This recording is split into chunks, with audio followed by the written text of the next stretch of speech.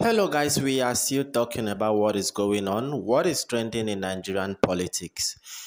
Greetings to you wherever you are. It's a beautiful Tuesday morning, the 11th day in the month of July 2023. Okay, guys, I have this video of Asari Dokubo. Of course, Asari Dokubo, ever since Tinubu was sworn in as the president, Asari Dokubo has been in the limelight of the social media. I mean, he comes on live broadcasts almost on a daily basis. Okay, some time ago, Asari Dokubo visited Tinubu, and then it sparked a lot of reaction after visiting Tinubu at the State House, that is in Aso Rock. Asari Dokubo addressed the press, um, sitting down in a press room, addressing the journalists and so on. I mean, it sparked a lot of reaction. Where Tinubu is supposed to be sitting to address the journalists, Asari Dokubo walked into the press conference room, sat down, and addressed the journalists. I mean, it sparked a lot of reaction, but that is by the way. Now, Asari Dokubo is trying, I don't know how controversial Asari Dokubo is because we all know that he supported Tinubu, so he have to say whatever he wants to say, just to draw the attention of Tinubu himself. Well, everybody says Asari Dokubo is looking for a contract, the same contract that Tom Polo has. He's looking for that same contract if Tinubu will give him the same contract. But however, let me share this video for you guys. What Asari Dokubo says about the ongoing petition of Peter Obi at the tribunal. Whatever, if you have anything to contribute with what Asari Dokubo says, put it down in the comment section below. Our media, our legal team, they go. When the case is over, they come home, the legal team, our lawyers, and this is outside the lawyers. There was no case. In fact, what the respondent would have done was to submit to have a no case submission. A no case submission. Because they pleaded nothing.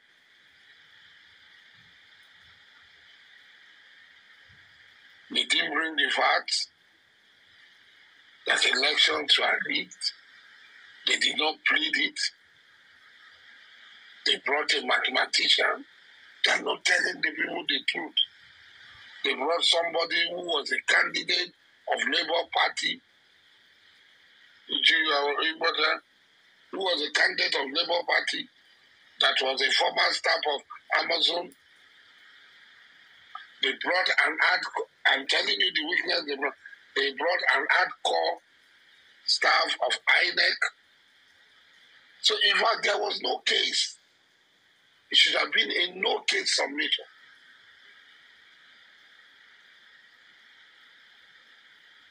Everybody would just have walked away. But they are lying to their people that they even presented the case. Where did they dispute the result? Did they compute the result to deduct from the result? Ahmed Bola Tinubu, this is the score of Obi. This is the score of Atiku. These are the rigged votes of Atiku. They deduct it. They had the vote that was not added to Obi for Obi to win. And this is it. There was no such thing. In case of Opus or Denmark in Imo, they deducted vote and added the vote. He said these are lawful vote is called. They deducted the illegal vote, the votes from other candidates, and added to his own the votes the court declared as lawful votes to his vote for him to win. There was no such thing in court. Yet they are lying to their members. They did not bring anything. As you see me, when I go, I'm going to battle. I prepare for everything.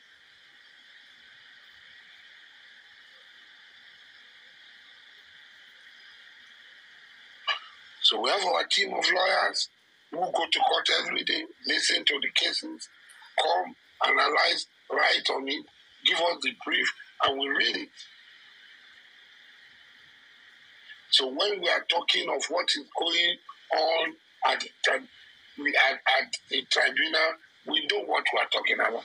The other one is that he did not have a certificate. What is somebody else's certificate? The court has admitted this thing.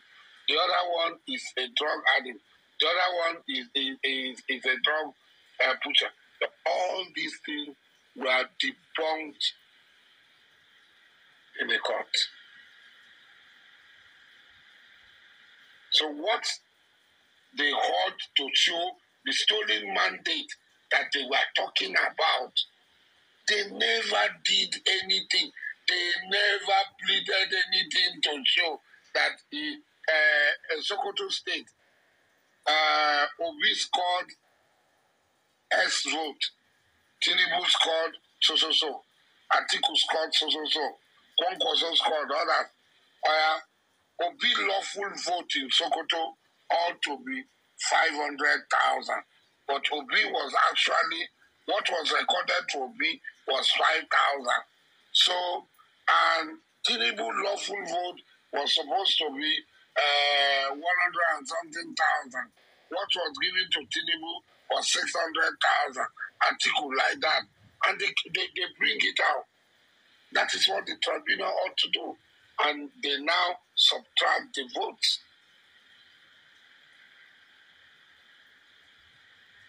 So where is Obi coming? It's just like this 419 forger Misoma. Immediately we saw it, we stood by it, we said, this is forgery. And she had confessed. She did not take first. She scored 259. She declared herself. The simplest question any sane person should have had was, who is authorized to declare a candidate the highest scorer in JAM? Is it the candidate or JAM? So if JAM did not declare this lady, who declared her? This is also simple. We are not saying that an evil person cannot score the highest. We are saying that this is evil that has happened.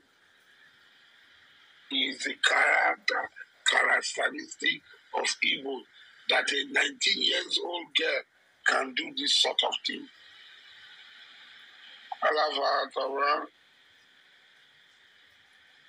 That is what Obi is doing here.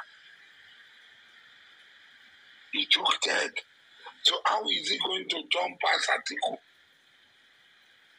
Atiku too did not plead that. So they wasted the time of everybody.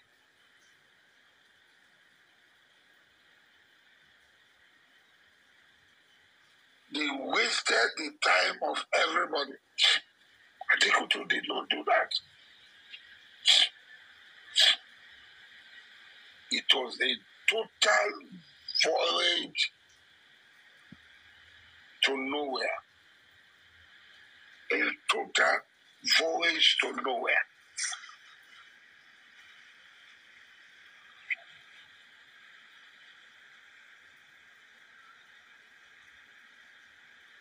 But we give them the benefit of doubt. We give them the benefit of doubt. So they are shouting. They know that they did not present anything. There was nothing. The law is very clear. The law said it is only INEC that can decide on how it is going to transmit results.